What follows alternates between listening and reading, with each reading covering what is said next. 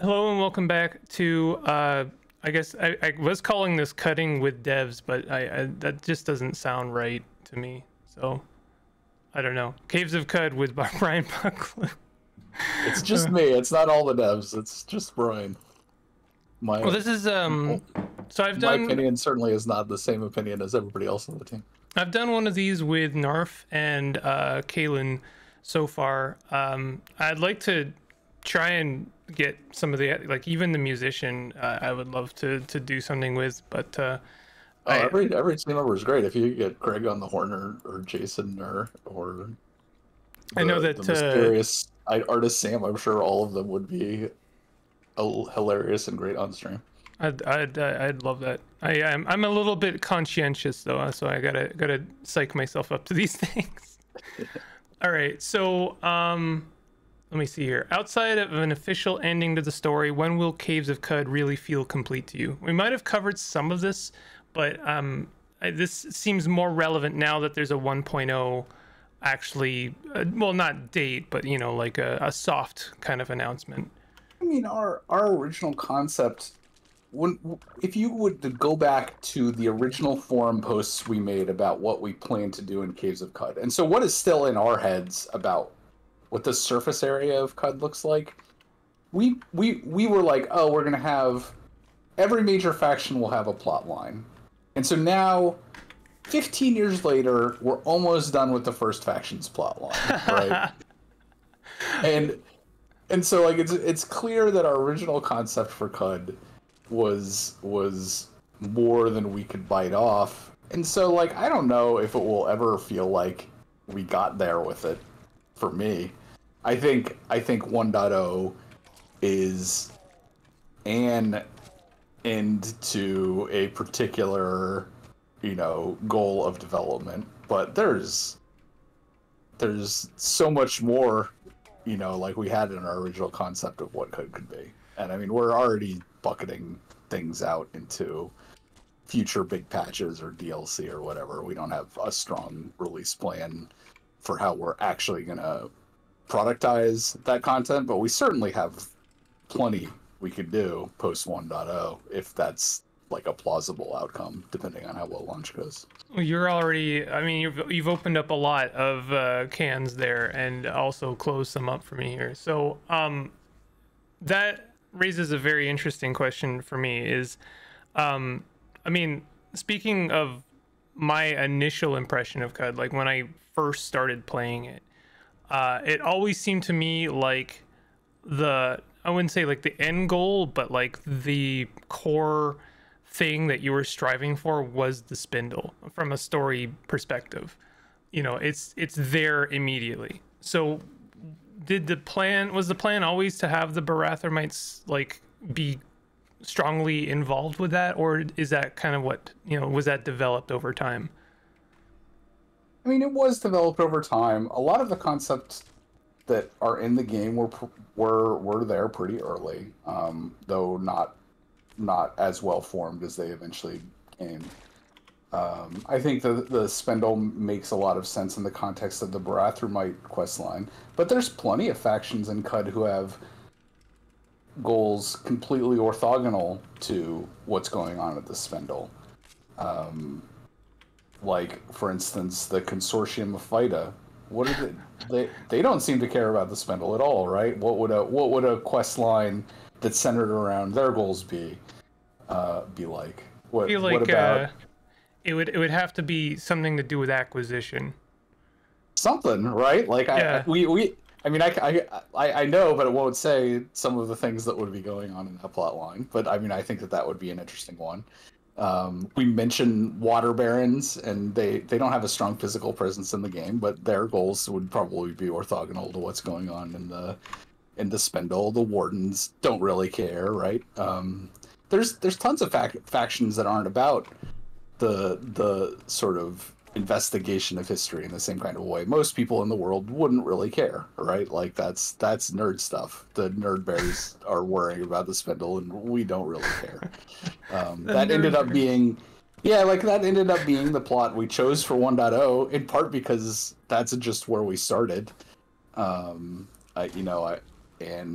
there's plenty of other stories going on in CUD, but you know, it's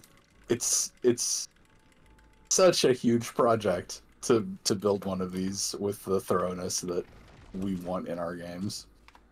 I'm trying to figure out. My brain is just trying to do a pun with plants being Ferengi, and I can't do it. There's something there, I'm No, sure.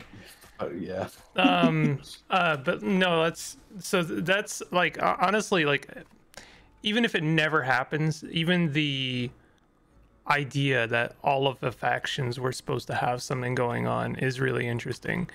Um, and I mean, like, I know it's selfish from a player perspective, but I would still love to see even like very small quest lines done for them. Like Yeah, that would be so cool. we would love to do it. We have like other games we want to make too, but we also have plenty, you know, plenty unsaid in CUD and its extended sort of freehold setting. You got another like 20 years.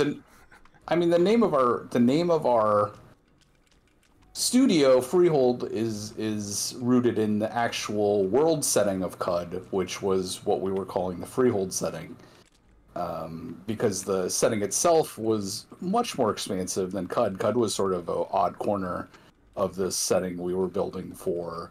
Originally, like a 4X web game in like 2004 or something, where you would build these civilizations in this sort of post-apocalyptic world. And only much later, when I was building a roguelike engine and Jason was having some ideas for you know, like a world in this toxic plateau, did those ideas kind of come together, the roguelike engine and this idea and our love for games like Rifts and Gamma World and then our Freehold setting, all those kind of went into the pot and came out as Caves of CUD. And so CUD is just a tiny corner of a little expansive setting, which you get a little taste of in some more like the True Kin arcologies. Huh, wow. But there's like quite a lot to explore in that larger world, right? Like CUD is like a little toxic corner where nerd bears live of this much greater world. There's stuff going on everywhere on this world, and so this is just a little particularly mutated corner of this place. It's like the idea of, you know, I don't know, it's you've given me a spooky idea there. The idea of like, well, you're finished with CUD and you're gonna move on to your next project. I mean, it makes a lot of sense. I know that like 15 years is a long time to work on anything. But it's just like I don't know. That kind of blows my mind. The idea that CUD would just even be like it feels too large to be part of something else. If that Well, like we built CUD and then we stopped for a couple years and made Sproggy Wood and then came back to CUD. So this is not, that wouldn't be unusual. That would be typical for us, really, is to sort of punctuate CUD's development with other projects. Though at this point we may be able to just keep doing CUD and other projects, right? Like that's not out of the question. Our team isn't huge, but it's not minuscule either, right? Like we have a half dozen or more, I don't know, it's like 8 or something part-time and full-time contributors. And so, you know, and a lot of them are deeply invested in CUD. The world of CUD is more than just me and Jason. You know, like all of those team members have huge chunks of CUD and understand the world. And so the way we go forward with CUD is a little undefined yet. It depends a lot on how well 1.0 goes, if anybody's interested in funding our next projects.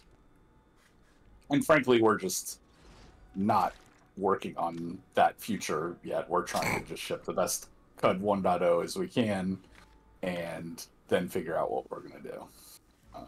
Maybe we should be spending all of our time setting up the funding for our next project, but you know, you only get one chance to land something like CUD 1.0 in your life, and so we're just going to land it the best we can and figure out what comes after at that point.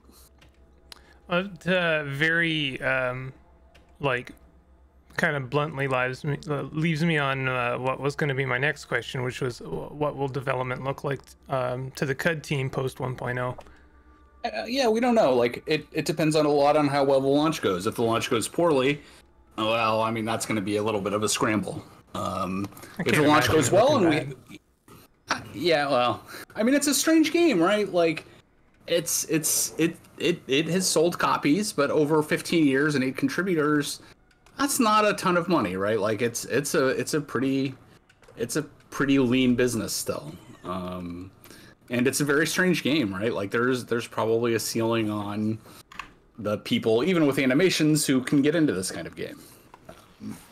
I do think it has a long life, right? Like, I think every year people are born that are going to be able to pick up CUD and play it, and I think 15 years from now, people will still be playing CUD if there's people around. And so, I think from that perspective, it's got long legs commercially. But I don't think anybody really knows how well CUD is going to perform post 1.0. Like, it could be like, well, you already sold to all the people who will buy CUD, right? Like, right. That's it, right? Everyone's happy you got to 1.0, but now, everybody's also relieved it's over and is moving on to other things. Or maybe a lot of people get excited and play this new kind of game. I mean, I don't think anybody really knows. Yeah, I mean, like, you don't have to take my word for it by any means, but like, I feel like even if you stopped right now, like, if somehow for some horrible event led Caves of CUD to be abandonware and y'all had to do your own thing and pay the bills, Caves of CUD would already be considered like one of the best RPGs ever made. So like, it's crazy to me. I'm not the only one to say it. Like, you can find much bigger YouTubers than me say exactly those words. It triumphs over so many, like, bigger games from a financial perspective, but like it does. So I think, and I mean, you only need to see like what kind of press has been around for like your announcement of Kit Fox publishing you. Yeah, I knew this was going to be a mistake. All right, we're not going to do that.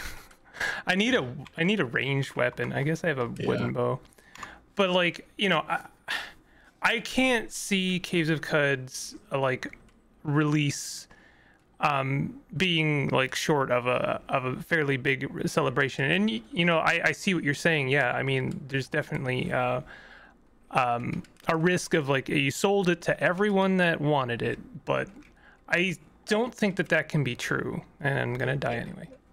Yeah, I mean, maybe. It's just like, I think it's such an outlier in so many ways. I don't think any of the metrics that people use to gauge how big a launch is going to be for a normal game will work. And so I know the Dwarf Fortress team was really concerned about how well Dwarf Fortress was going to do. And from the outside, like me and Jason were like, nah, you're going to annihilate it. You're going to kill it. It's amazing. But really, how well is Dwarf Fortress going to do in the public market? Who knows, right? Like, that's a big unknown. They ended up doing incredibly well, which is wonderful, right? Love that for them so much. But like, I don't think you can know how well a project like this is going to fare in the large market. And I hope CUD does well in 1.0. I'll be extremely happy having made it, no matter how it goes, right? Like, I think like the result of these many years of work and like the amount of amazing people I've gotten to work with who've contributed to it and just like loved it and played it has been incredibly gratifying. Very lucky to have had that experience in my life. But we'll, all we can do is make 1.0 is the best thing we can make, and then let the dice roll. Yeah. I mean, yeah, I think that, I mean, anyone from an outsider perspective would probably consider that to be a very healthy view set. I encourage all of you In that I think it's already a victory. I think even if you call it 1.0 now, and I know you won't, that wouldn't be good enough from your perspective, but it would already be like a success for a lot of people. And like Dwarf Fortress isn't done either, right? Like they don't consider it finished either. So I think I guess I have a lot more optimism for Yeah, and I wouldn't say we're all optimistic. Like, I don't want to paint like a dire picture. I think we're all just realistic about the possibilities, right? Like, we're all very proud of what we made. We all think there's a reasonable chance that we'll have some success on the 1.0 launch. Whether that means 1.0 is deeply successful, or whether that means somebody wants to, I mean, you could imagine like a 4-player co-op action game that takes some of these sensibilities and lets you play, right? Like, or a million other games that would be almost certainly commercially successful. Maybe somebody wants to fund something like that. That's not anything we're like currently searching for funding, but that's an outcome that is not CUD makes $200 million, but is still means we get to make some amazing stuff going forward, right? There's plenty of paths forward outside of 1.0 that aren't huge commercial success that are still very good. And I think it's most likely that we have a good outcome. Which specific good outcome is a little up in the air, and of course failure is always an option here. We're in a very, very tough business, right? Games is very tough. We're a tiny little studio. It's brutal. So we're just trying to be realistic about what it looks like, and I think post 1.0 is a big unknown. I'm gonna pivot slightly, and I would love an explanation of what just happened here. The animal dies.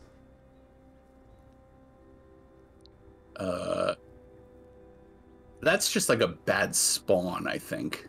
There's been farmers hanging out in this horned chameleon layer. This layer accidentally rolled a base object, which like in this build was not flagged as a base object properly. So a lot of the systems will inspect, rather than hand-built tables, a lot of our procedural systems these days pull dynamically from objects based on their properties, which allows the game to automatically include objects that, say, come from a mod, right? If a mod creates a creature, our procedural systems will look at its whole library of creatures and find creatures that meet certain criteria. And so without having to modify some kind of encounter table, if a mod adds a creature, it'll sometimes end up in the game. But there's plenty of creatures in the game's definitions that are like base definitions and not complete creatures. Animal's one of them. It's something that a creature can inherit from, but should be flagged to not be picked up by these dynamic systems. But sometimes that flag gets deleted or is overwritten improperly or whatever. And so in this case, the animal base object in this particular build had a bug where it just wasn't properly flagged. We had reorganized some blueprints and just forgot to flag it as a base object. And so it's getting picked up by those procedural systems and being used as an encounter. The game's robust enough that it works, right? Like but it's not quite right. It doesn't have a name. It doesn't have a description. It's got, it's an incomplete template. All right, so hold on. Would you trade Unshelled Reptile Rep for Villagers of the Ezra? Would I personally? Probably, probably not. Villagers of the Ezra is a pretty niche reputation, and Unshelled Reptile is a pretty big deal if you're gonna end up getting stomped by a saltback or something. I'm trying to get my faction reputation. I'm just wondering how horrible that would put me in line with the Villagers of Ezra. Oh, I can do page. Right. Villagers of okay, I'm at 0. So being hated is, I think, -200. So it might put me on bad terms with Ezra. Yeah, being hated by Ezra is pretty bad. I think I would probably just avoid this completely. Oh, he's got sleepy what do you call it? Sleepy gas. Sleepy gas, yeah. All right, I'm leaving here. All right, so Dwarf Fortress got some pretty smart shirts and merch when they got published. Can we expect something similar for Caves of Cud? I want some new and different shirts. I honestly have no idea. Like, it's definitely a possibility, but a lot of that's just what can, like, the upside of having Kitfox is that they decide and do those things, right? Like, I'm not right in the middle of those considerations, and so I honestly have no idea what merch is coming up over the next year. Though I would expect some. It would make sense to me, but it kind of depends on what Kitfox and our like marketing partners are gonna do.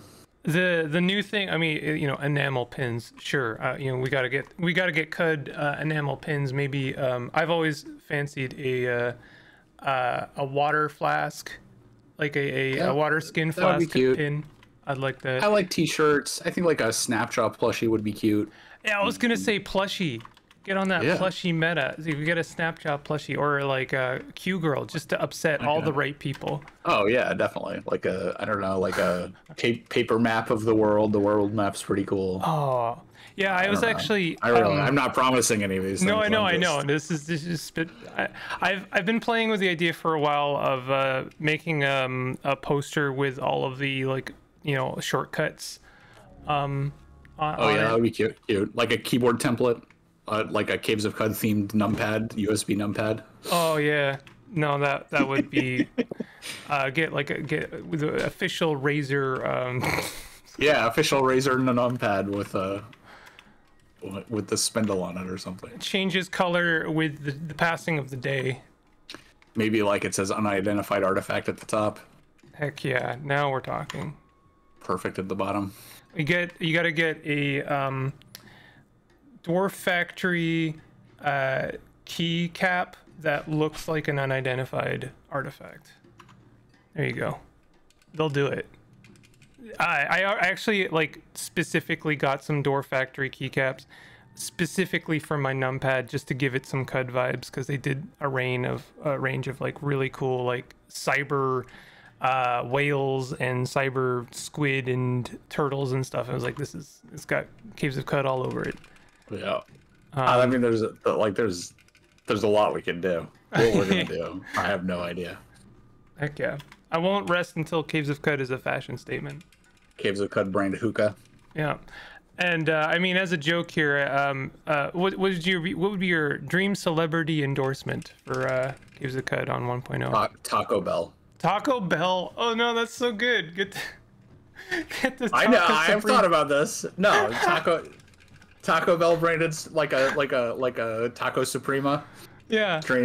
Yeah. With officially sanctioned herb berries. Yes. They're just nuggets. That's right. Fine wafers, which are green chips.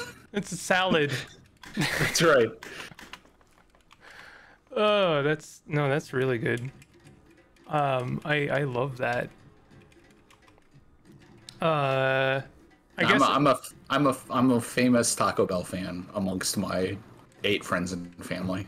So I mean that really so is in your opinion, are they the official Victory Restaurant and Demolition Man? Yeah, I mean obviously.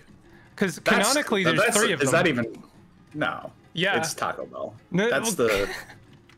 They had to change it like 3 or 4 times because they kept losing the license. I know, but like the original, it's still Taco Bell. True one is Taco Bell. I think everyone knows that. That's the true deep lore. All right.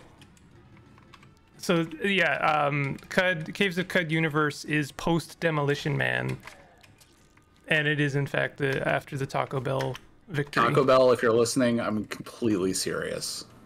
So, give me a call. Fantastic. And Dwarf Factory, I'm open to sponsorship. So there you go. So I have this is the last question. I wasn't expecting to get to it this quickly, but finally, if there is one tip you would give new players of Cud, what would it be? One tip: start with the.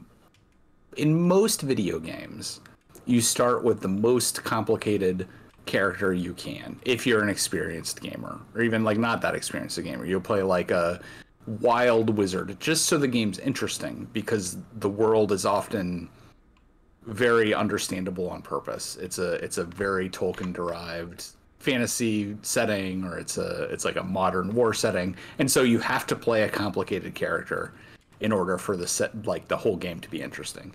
In Caves of Qud, the setting is not normal. You're going to have a heck of a time acclimating to the setting. That's intentional. It's going to be fun to unpack. It's going to be fun to learn because it's so new.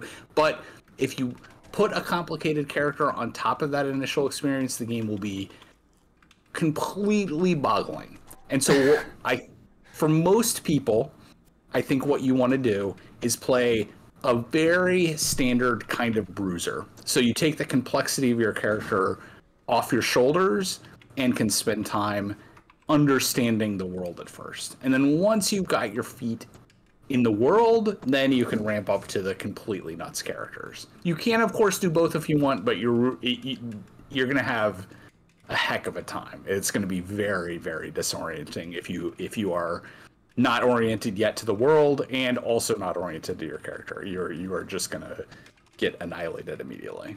That is what I would say to someone. I think that that's just honestly good advice for Qud in general. I think that, like, it took me a long time to figure out that, like, you, like, being more of a kitchen sink character is just adding more stuff for you to mess up. You know, like, you get a couple of things right and, you know, really get them as buffed as possible, get them strong. Like, whether it's mutations or like just like your build. Yeah, most games give you orientation, and they give you a world that's designed to be oriented to quickly because they want people to buy their game and play it. And Caves of Qud doesn't do that, right? And so it means it's a fairly unique experience in games. You're going to get something you don't usually, because we're doing something that is not really market sensitive, or giving you a world that's very hard to orient to, but is built to be rewarding to orient to. So as you orient to it, you'll get a feeling of mastery. You'll uncover some things about the world that are interesting. You'll be able to survive an extra, 15 minutes in your game to the next level of the dungeon. You'll discover some interesting characters. You'll get to read some interesting texts, right? Like, all these things are built so that you're rewarded for orienting to it, but you will not start that way. You will start very, very disoriented in this world, because it's built to be a world that is not oriented in the same way as any other video game. It's certainly a far cry from something like a Bethesda game, where it's like you are expected to literally max out like every skill tree in a single playthrough. That's right. Somehow. And there's nothing wrong with those games. I have played 25,000 hours of every Bethesda game, and I love those games. And Caves of Qud is not one of them. We built something that is different on purpose, is not supposed to be hostile, but it is disorienting, right? Like, we're not against you as a player. We want to welcome you in. We want you to die over and over, but have fun and be a little rewarded every time you're dying. It is a welcoming sort of hostile. It's a welcoming hostility. That's such a good way to kind of end this whole thing on, I think. Caves of Qud is a welcoming hostility. I love that. All right. Well, that's pretty much gonna do it. I would welcome any other thoughts, or even like an extra tip if you want. But I've really enjoyed and appreciated all of this. This has been I've had a lot of fun. Glad Fantastic. I was able to get some time for you. Fantastic. Well, that's gonna do it for this. And my play was absolutely abysmal. I think I died more times in this campaign than in any previously. So there's that. That's pretty good. With my favorite build too. So like that's just fantastic. That's just how Qud rolls. It will welcome you back next time, though. Sometimes it was hostile to you, though. Sometimes Qud just be like that, like It is welcoming hostility. If you have enjoyed this, then definitely hit the like button and consider subscribing and all of that stuff. And see you guys next time. Yeah, thanks so much for having me. Cool.